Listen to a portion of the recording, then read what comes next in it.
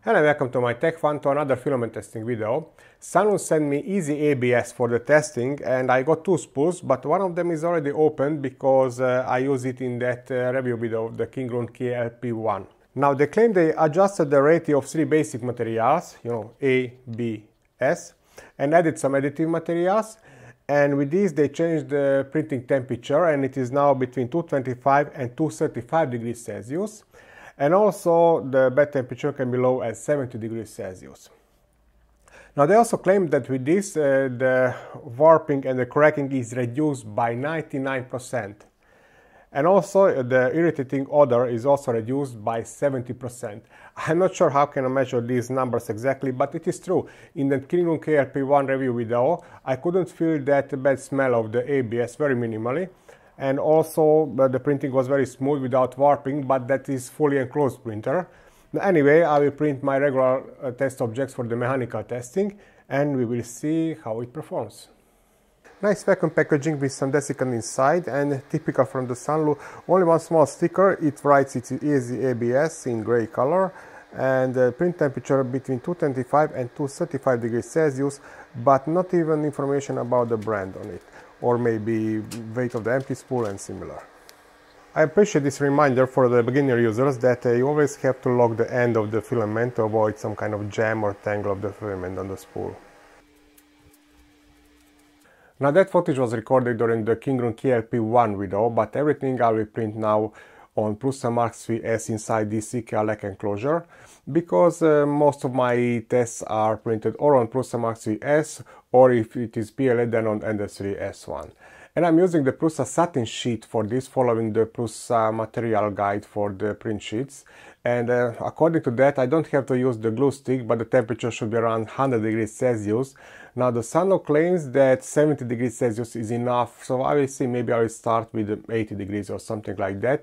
And the temperature tower I will print without glue stick, but later I will check the bed adhesion after the printing. If necessary for my test objects, I will use the glue stick on the print surface. And I like to use this PVA-based glue stick, which arrives with some Prusa filaments, because it is very easy to wash them with the water after the printing. The stand is finished and it's perfectly straight, and inside the enclosure it is already 40 degrees Celsius. Usually if the heated bed would be 100 degrees Celsius, at the end of the printing it would be 50 inside. This is that critical bridging moment with very low part cooling, but it looks okay here. The printing is finished. Immediately I want to check the bed adhesion, which is great. Only 80 degrees Celsius on the bed, so definitely I can trust this adhesion. And I will not use the glue stick, not even for my test objects. The bed is 40 degrees Celsius. Oh, perfect. Analyzing this temperature tower, it looks great on both elements, absolutely no stringing. Bridging is perfect. I think it was 15% part cooling by default. Bottom of the overhang looks good. Only from the top I can see some curling up, but otherwise great temperature tower. I decided to print all test objects at once and they are completely straight so far. I think the last one for the layer adhesion test will be a little bit risky because of that curling up. But until that problem appears, everything else will be 3D printed. If necessary, I will reprint those two objects and I will slow down the printing or add more part cooling or something like that. And because the bed is heated only to 80 degrees Celsius and there is a sensor, the temperature inside the enclosure stabilized around 42 degrees Celsius only.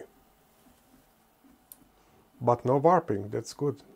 And looks like the last two objects will be printed correctly. The bridging is also finished. I had to slow down the printing to 80% because I noticed some curling up, but everything looks fine now.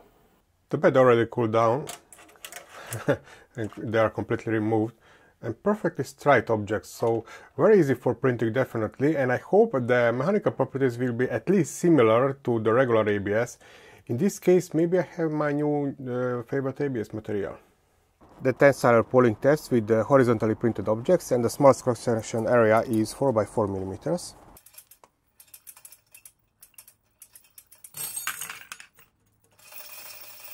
And this is typical for the ABS, that under the stress we can see these white surfaces.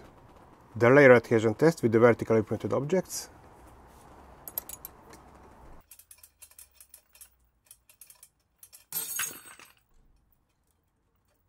The break is correct on the smallest cross-section area, and again I can see that white cross-section surface. Two-sided shear stress, the diameter of this test object is 5 mm.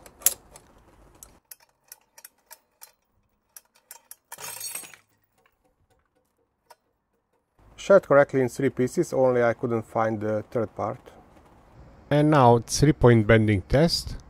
Distance between supports is 50 mm, and I'm using these loads which I will place one by one, and I want to measure the deformation after 1, 30 and 60 seconds. This is the deformation under 1.25 kg load, 2.5 kg, 5 kg, and under 10 kg load. And after removing of the load, it got back its original shape, and I cannot see any permanent deformation on these test objects. And on one side I can see again that white surface under the stress. I did the impact test, and now we will see how tough or brittle is this ABS. Usually the ABS more tough material compared to the regular PLA or even PETG. Easy ABS. The zero position. Well, for the first look, very tough material, definitely like every other ABS, but I will analyze the footage later. The H is the difference between the zero position and the position of the hammer after breaking the test object, and it can be used in this equation to calculate the breaking energy. The torque or twist test, and this side goes into the vise and the other goes into the torque meter, and I want to record the load at 90-degree angle and the maximal load. 1.2.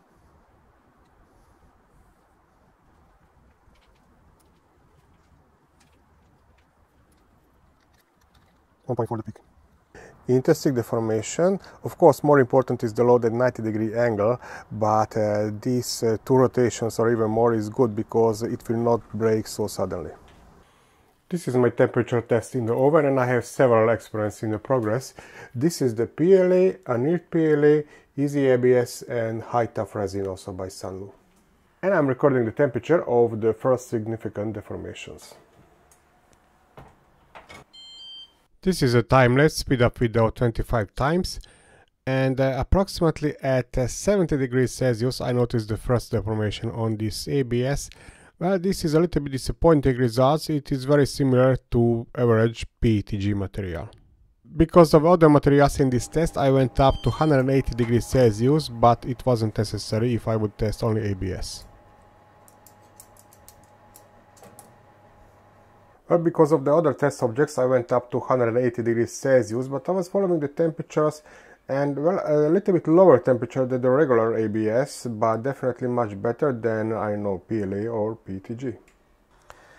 And now my regular creep test, where I am measuring the deformation distance between 2 reference surfaces under the constant load, and I have 3 experiments in progress. At least we have some comparison between them. So this one is the Easy ABS, this is the PLA, this one is the annealed PLA, and this is some resin material. The load will be 1.25 kilograms as always.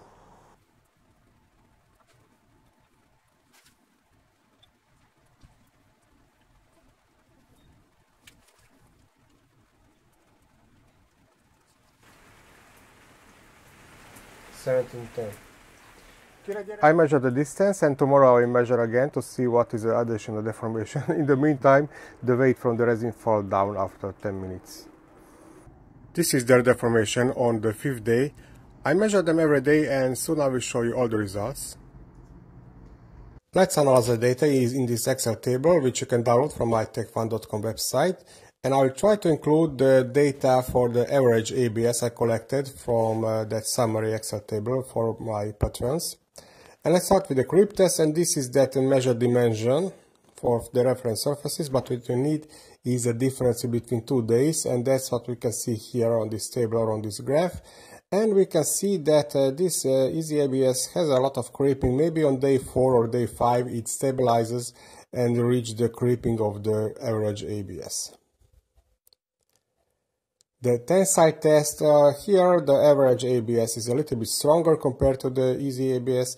And interesting, the layer adhesion test, and this is the only test where the Easy ABS was better compared to the average ABS, and this is what I like. Maybe because of the lower melting temperature, the layers sticks better together, not sure. The shear stress, again, average ABS is a little bit stronger, but not so important data. The bending test, and here you can see some bigger difference, especially in the higher loads, but this is only the deformation after 30 seconds on this given load.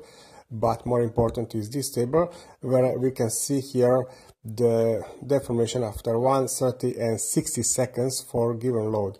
And here we can see that not only the average, I don't have the ABS in this test, only the one ASA, but it is not only stronger, but especially you can see on bigger loads, it almost doesn't creep the average ASA, but here we can see some creeping on bigger loads. The torque or twist test, very similar data here, no big difference. Now the isolated impact test. This is important actually for the ABS, but average ABS perform better compared to the Easy ABS, but the Easy ABS is still 3 times better than the average PETG. And the temperature test, which is a little bit disappointing, only 70 degrees Celsius, which is very similar to the average PETG filament. And now conclusions, and I have some positive and negative opinion about this filament, and I will start with the positive.